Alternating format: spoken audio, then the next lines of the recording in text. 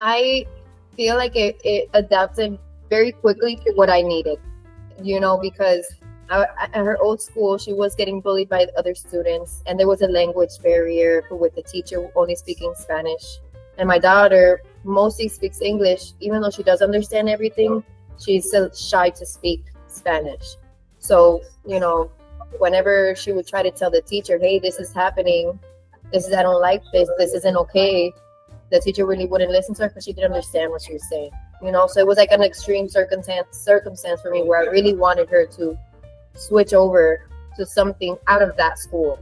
And that I really appreciated it, how quick I got responses, how fast everything got started.